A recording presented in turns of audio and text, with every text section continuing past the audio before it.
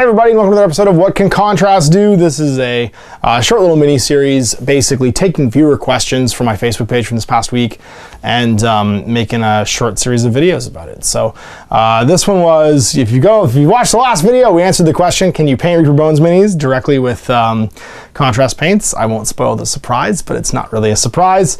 And the next one is, how are Reaper Bones minis going to do it with the contrast paint and a bit of surface primer? So I've used some Vallejo Surface Primer right here onto this Lady Dwarf, and we're going to use just a couple colors. We're going to try out some of the flesh tones, some of the orange tones on the hair, and then a couple other colors just to try and knock out some base coats.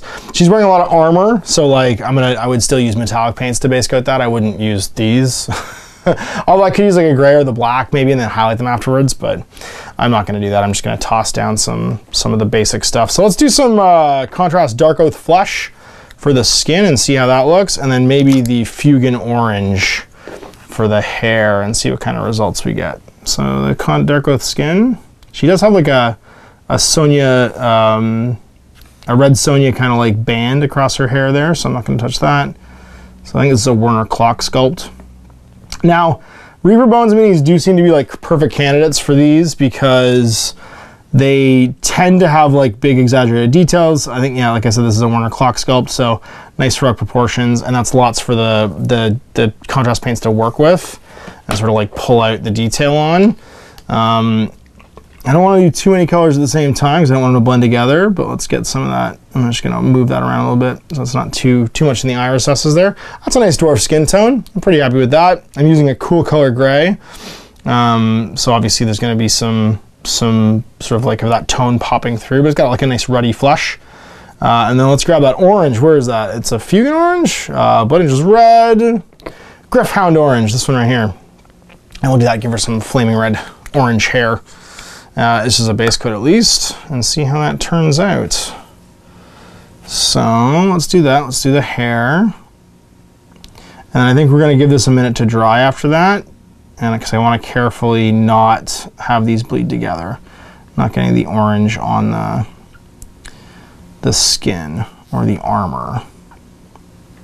And that's nice. I really like that actually. That gives you a nice, like, so certain things I think these contrast paints are going to be really good for. Hair and fur are definitely one of them. I actually, with the first miniature I test painted these paints with is a Reaper Wolf, and I'll show you it in a second while I set this down to dry after I finish the hair. And I think the reason for that is that it's lots of tiny little details that are a super big pain in the ass to paint when you're painting them by hand. These just flow into the recesses and give you some nice contrast. So there's the skin and the hair done. Let's let that dry for a second. Here's the wolf. And you can see here, I just did it, I was trying to fade the paints, so I just did some browns through some grays, through some of the beiges, just to see how they'd go. And I used the skeleton horde on the teeth. And I'm actually really happy with how the teeth and the furs and stuff turned out, and this is over the same primer. I mean, it's literally just 4 base paints. I used the black on the base, the sort of built-on base. But it's not like, it's a quick and dirty paint job. Like if you're like a DM and you're trying to get monsters done, this is definitely like a legit way to just like pound out Reaper Bones minis. So let's let this dry for a second and then we'll do some more colors. Actually, you know what? Now I can do like her tabard and stuff while I'm waiting, and maybe the leather, the padded leather that she has. Let's use one of the browns that I haven't tried yet. Cyber brown's really dark. We can use it for the boots. Snakebite leather. There's a paint from the 80s and 90s that I haven't used before, and now it's come back, and it is not the snakebite leather of yesteryear. I used to use snakebite leather to paint gold, non-metallic metal gold. That was like my jam. So there you go. Yeah, you do the padded leather. Oh, that looks really good actually. You can even see just now the transition actually looks really good between the light and the dark brown. It's funny because one of the things that I'm having to do with these paints is be patient, because I'm never sure what they're going to look like when they dry versus what they look like when they go on the model versus what they look like when they're in the pot. And I said this when you sit in, if you go through our longer show where Mike from Epic Duck joins me and paints some miniatures while we chat, that is one of the first things that I recommend to anyone trying to sell these paints is make yourself like a color chart. Go get yourself some minis, some Bones minis, some Space Marines, whatever, and just dump paint on them. And and have like a, this is what it looks like when it's dry, because it's really hard to identify when you first get these pots how it's even going to look on the miniature. Like I'm literally sort of like playing blind right now, trying to figure out how it's going to look when it's done. I like that though, that's pretty cool. And then what's a cool complementary color to all that leather? Let's do some blue. Blue's good. Blue look good with all these colors. I haven't tried Leviathan blue yet, so we'll try that on the tabard and maybe the shirt. Oh, I missed some of that brown though. It comes across the front basically. That bit of padded armor. And it comes to here. It comes to her belt. Yeah, it goes to there and then goes across the other side as well. I'm actually really happy with that snakebite leather, and weirdly, it looks a lot like snakebite leather. Like the effect of where it goes transparent at the edges is that same yellowy brown as old 80s and 90s snakebite leather, which I think is really, really funny. Like they kind of nailed that one as far as like what the overall effect is when it's done. You can tell that the folks in the design team who are working on the paints right now and doing all that stuff definitely have an eye for the paint range. And that's a really good catch there, is that literally that ends up looking like old snakebite leather when it's dry. Ooh, do I want to do a leather band? Yeah, I do. I do the band across her eyes there as leather. Oh no, I'll make it metallic. I'll do it metallic later on when I go and touch this up. Because one of the things I'm going to do is with all these minis, once I've got like these base colors down with the contrast paint, I want to come back and like finish them with 5 paints. If you listen to the Let's Talk about these paints, one of the things I did with Mike is I said, let's do a contrast challenge where you paint like whatever size army for whatever size game. But you can have 5 paints that aren't contrast paints. And that's gonna be a lot of fun. It's the 5 paint challenge. It's just contrast plus 5 paints and see if you can do an army. And my picks were gold, silver, beige, black, and white. Because I'm pretty sure I can make all the other colors out of these just by tinting those colors with the contrast paints to do highlights and stuff later on. That's my jam. That's what I'm gonna try and do with just those new paints. So I'm gonna try and do that with these miniatures as well and just see how the effects are when they're done. Oh, I like that blue. This is the Leviathan blue. It's very saturated. Nice and strong. That's gonna look really nice when it's dry, I think. Get her shirt painted. And again, you do have to be careful with these when you're painting with them, because like you're blocking in colors, but you don't want stuff to bleed together. And so I'm just kind of like freestyling it here, where I should probably be going slower and waiting a little bit, but I'm just trying to like get the colors down. We're gonna give her some time to dry, and be back in a second and show you the next stages. Well, she's pretty dry now, and it's looking pretty much as it did when it went down. I'm pretty happy with the skin. It's got a nice base tone to it. The orange hair actually turned out really nice. And the snakebite leather literally just looks like old snakebite leather. What I'm gonna do now is I'm gonna block out the metallics, I think, actually with the Black Templar, and then use the Wildwood for the pouches, and then the interior of that shield, and then all the handles and the weapons. And then that's gonna give me my last little bit of base coating, so I can go down and I think pick out everything else with some actual like Citadel paint. So I'm gonna use my 5 allowed colors to try and finish this model off. But let's do some base coats on here. So yeah, let's do the handle of the axe, that same brown. And then these pouches and the belt, I think will look good, that same brown too. And I'm gonna go through the Black Templar and do the weapons and armor and stuff, because I can blend that up to a silver. I've got, I think I got Stormhost silver. Yup, that's one of my 5 colors I've picked for doing these models on top of the contrast paints to try and challenge myself to get these done. And this Black Templar should lay down a nice foundation that I can just highlight. And if I want to blend that Stormhost silver with a bit of this Black Templar, that'll give me a way to tint it and make it a little bit darker. That's pretty good. Giving us some nice depth to all the armor plates and the weapons. So what I'm doing is I'm basically doing a wash before I put a metallic down here. I'm getting all the detail kind of like popping, and then I'm gonna go home and I'm just gonna go and highlight it afterwards, basically with a metallic, do all the edges and stuff. It's not the way I would normally do things, but it's certainly a way you could quickly get these colors down. and then bring them back up again with just regular Citadel layer paints or whatever layer paints you want to use. You don't have to use Citadel, obviously. I'm mostly just using them because these are already Citadel paints, and because the people watching this video will probably then be able to recognize what I'm talking about and know what colors I'm talking about. Yeah, that's gonna look pretty good, I think, because it's already gonna give me some fading and just make her armor look kind of like battle-worn and beaten when it's all said and done. And so, again, if when this dries, you're just gonna have kind of some, it looks like old iron armor. I think if you're doing Reaper Bones minis quickly and you're like a DM, you're trying to do them for your D&D campaign or whatever, this will be like a legitimately finished miniature. Like it'll look good enough that you could throw it on the table and have a little adventure with it. I certainly wouldn't say it's, you know, like not table ready. It's just, it's a quick way of getting sort of definition down in the model. It's almost like doing a colored inked tin. For those of you old enough to remember inked tins, they were when miniature companies first got their first cast of a miniature from either the caster they were using or from their own casting room. And they would put them in their mail order catalogs, because this is from back in the time when you wanted to order something, there wasn't an internet to go to. So you went to the back of White Dwarf or your current catalog and you found the product code for something. And then you mailed them an envelope full of money with the product codes of the things that you wanted.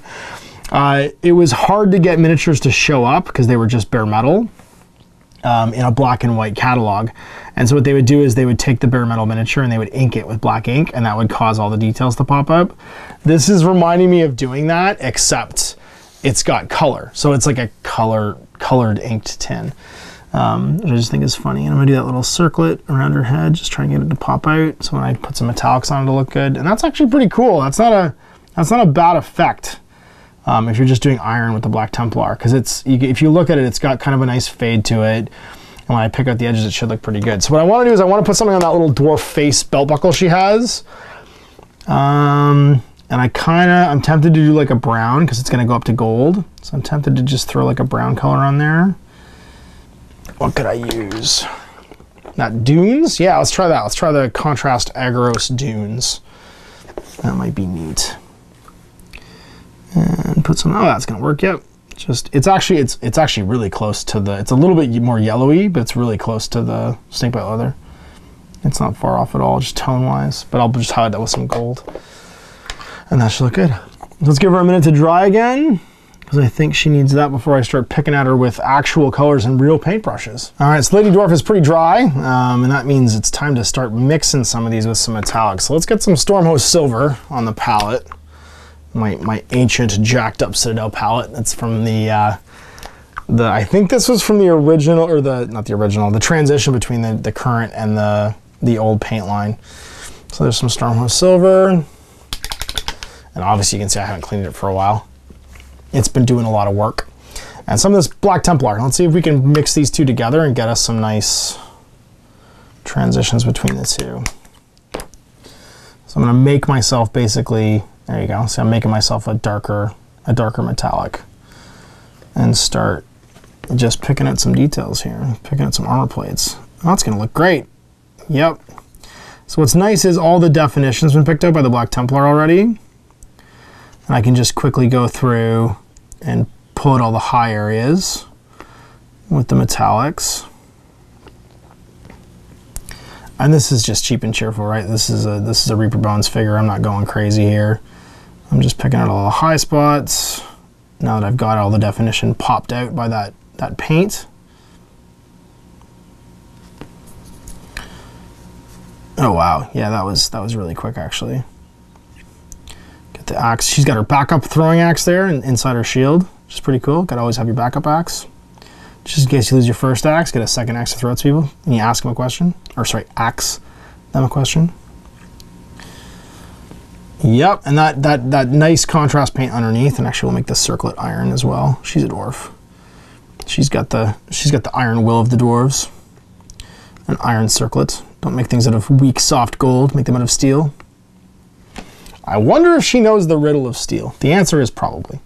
And yeah, and being able to mix you're never gonna basically have the wrong tone if you're mixing the contrast paint into a lighter color, because it's gonna blend it down. And I can use that fade around all the rivets to pull out the stuff around the edge of the shield.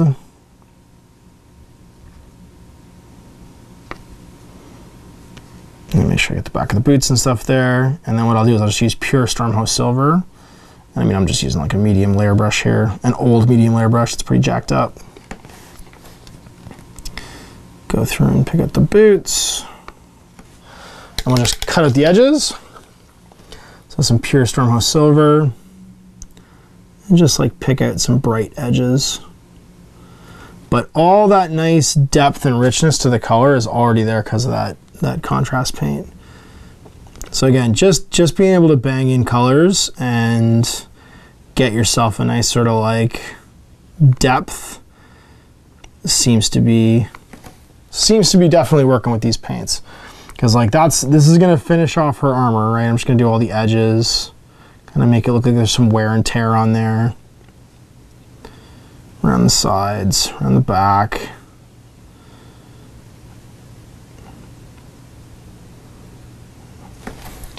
And that was just off of a pure Black Templar. And actually I'm just gonna pick up the chainmail as well. Just with a partially dry brush, just to make it pop kinda. And our circlet around the top. Yeah, and then tops of the shield, just use the side of the brush. Pick up the top of the shield, top of the arrow.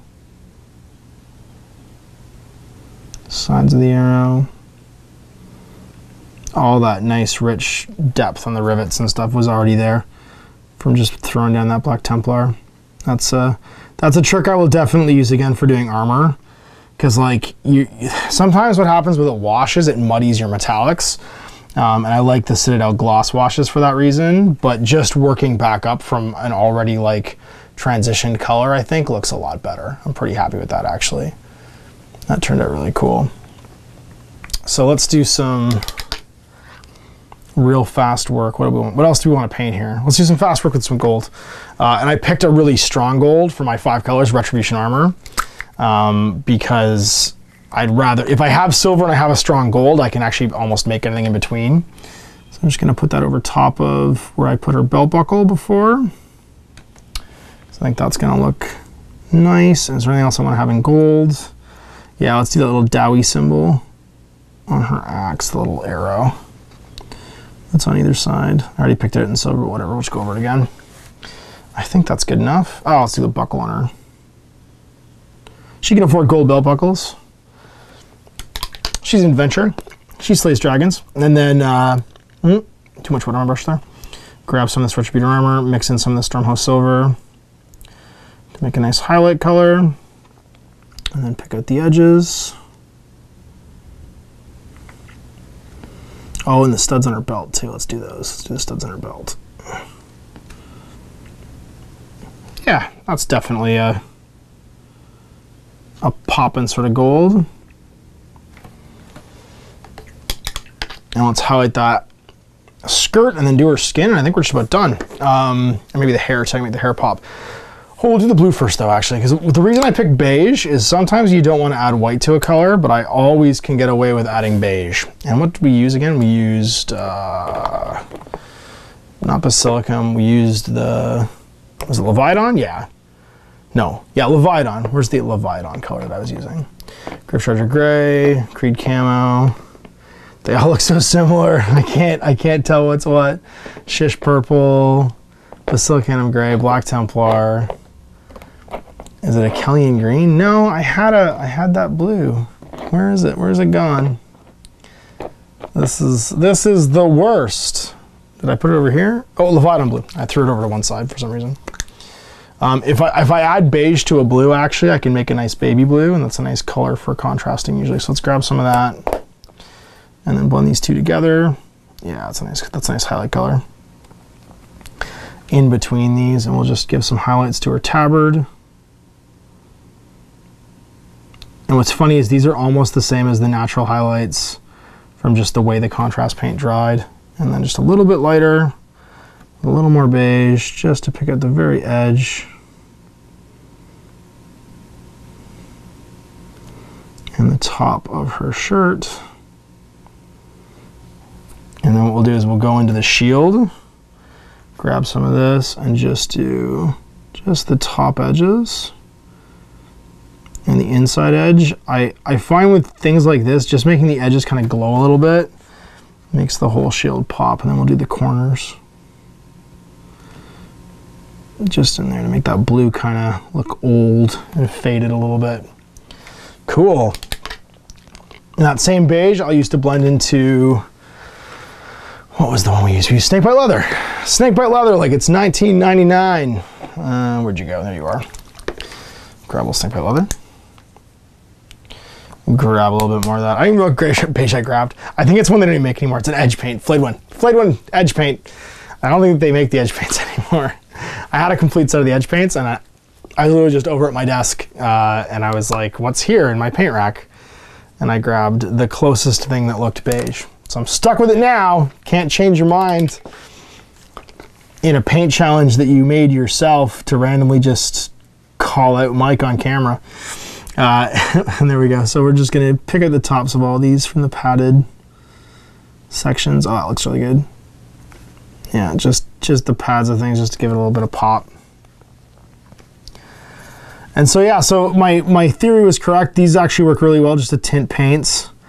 So if you did want to highlight these, as opposed to trying to match them to the Citadel paint range, I would actually just use the contrast paints themselves and tint them with a lighter color. Like use the lighter color as the base for that color, and then just tint them with the contrast paints. Because the contrast paints are so strong anyway, like just the amount of pigment in them, that you're getting a good amount of like color variation basically by throwing them into a light color like a beige or a white.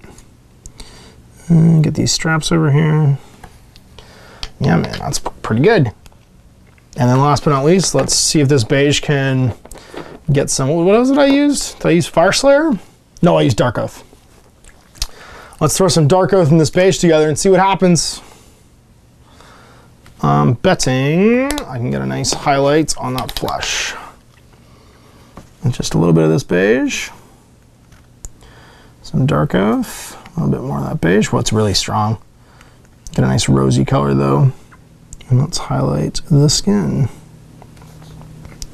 Get the cheekbones. Cheekbones, chin, and bottom lip. That's the trick for faces. And chest and her neck. And then her hand over here. Just picking at all the raised areas, and her knuckles, and her wrist. And then maybe one more just with a pure bit of that beige. Get the nose and the cheekbones. Chin. And then get the jawline there too. And let's give her some eyes. And that's why I picked black and white. Mostly to paint eyes. And sometimes you just need to get a strong color to provide some depth and definition. And the nice thing is Werner Clock always sculpts giant eyes, giant like anime eyes and everything. So they're really easy to pick out in black. And my eye painting technique is the 2 dots technique. I don't try and paint a white pupil into an eye. I paint the whole eye socket black, and then I go in with some white. Let's get some ceramite white here. And I dot the corners. And 1 and 2. Probably let that dry first. That was not 100% dry when I went in there. And just pop out the corners. And 1 and 2. And the eyes are done. And if I want, I can go with a little bit of black and even just give her lips a little bit more definition. And there we go. So the eyes are done. I can go in there and just line her mouth just slightly, just a little bit more definition in the lips. And boom, she's pretty much done. Like, I mean, I don't really, for like a quick and dirty paint job, I don't really need to do much more than that, I don't think. Like, just throw in some highlights and she's pretty much finished. Oh, let's do the hair. Come on, Ash, you're here. Just finish it. Just give everything a highlight. Grab a little bit of that orange. Do I want to use white or beige? I'm going to use beige. I'm just going to mix it right in this big pat of beige right here. Actually, I need a little bit more. It's dry. Grab some more beige. Mix it in, and then just add some more to that darker pile. And we'll give the braid a little highlight. See what we can do here with the braid. There we go. Everything's reversed on camera, so I'm trying to figure out how to keep it on the screen. And just the top of the head. There's lots of definition already, so I'm just kind of trying to give it a shine. Get the braid touched up.